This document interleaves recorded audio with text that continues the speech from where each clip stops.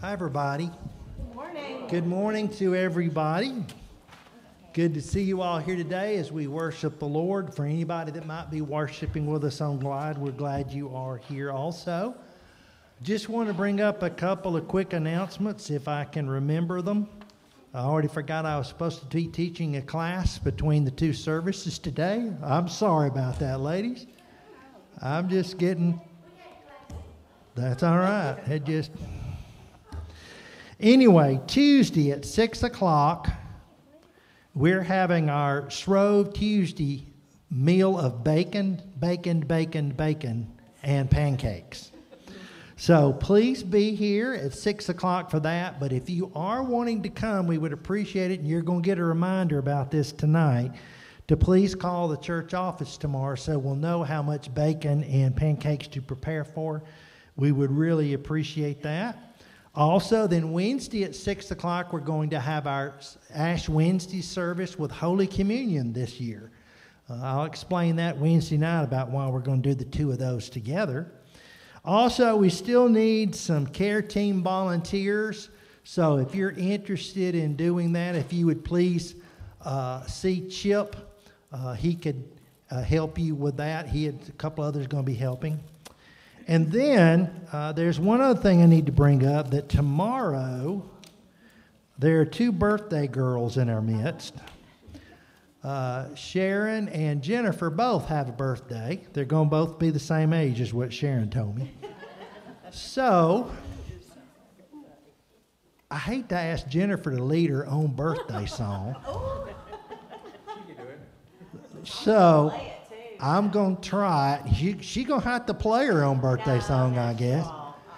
But anyway, okay, that's right. You played on the trumpet. All right. So let's sing happy birthday to them. Happy birthday to you. Happy birthday to you. Happy birthday, God bless you. Happy birthday to you. Thank you. All right. Let's pray. Father, I want to pray again in front of these, my brothers and sisters, this prayer. Show us your glory in this place today. In Jesus' name, amen.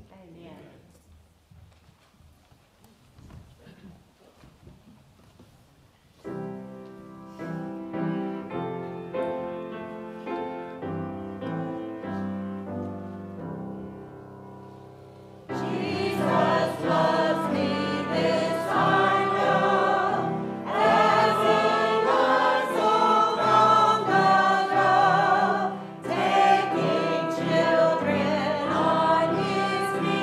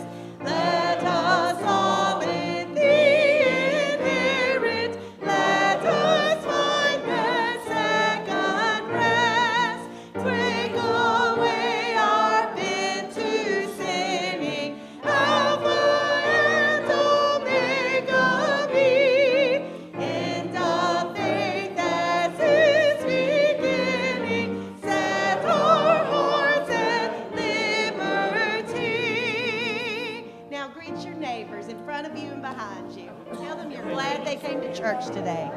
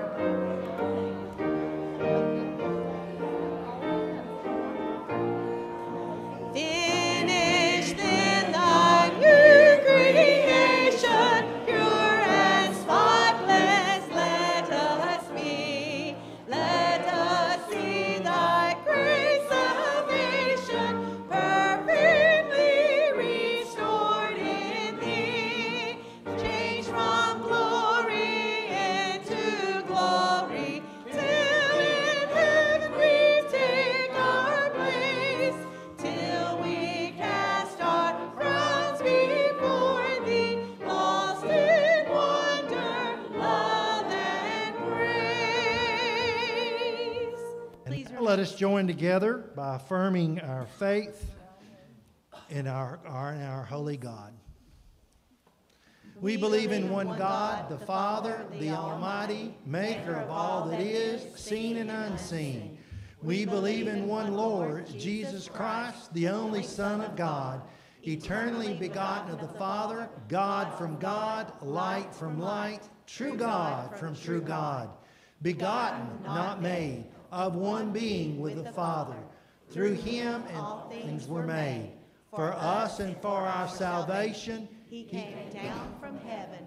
And on the third day he rose again. In accordance with the Scriptures, he ascended into heaven and is seated at the right hand of God the Father. He will come again in glory to judge the living and the dead. We believe in the Holy Spirit, the Lord, the giver of life, who proceeds from the Father and the Son, who with the Father and Son is worshipped and glorified. He has spoken through the prophets. We believe in one holy Catholic and apostolic church. We acknowledge one baptism for the forgiveness of sins. We look for the resurrection of the dead and the life of the world to come. Amen. Glory be to the Father.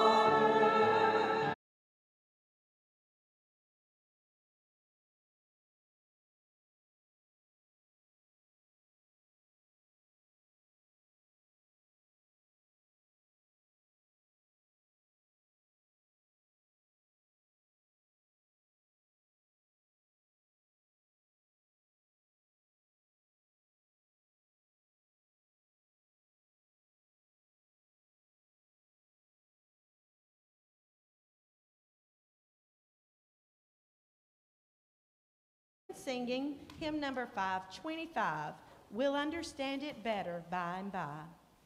2 verses 1 and 4.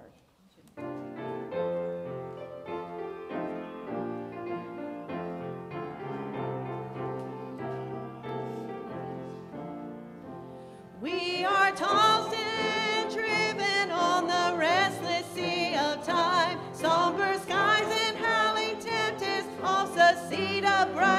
shine in that land of perfect day. When the mists have rolled away, we will understand it better by and by. By and by, when the morning comes, with the saints of God are gathered home, we'll tell the story how we overcome, for we'll understand it better by and by. Temptations, hidden snares often take us unawares, and our hearts are made to bleed for a thoughtless word or deed. And we wonder why the test when we try to do our best, but we'll understand it better by and by. By and by, when the morning comes, when the saints of God are gathered home, we'll tell the story how we've overcome, for we'll understand it better by and by.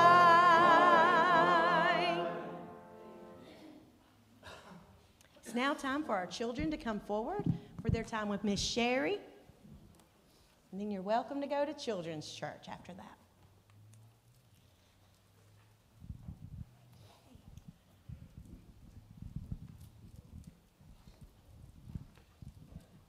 Good morning.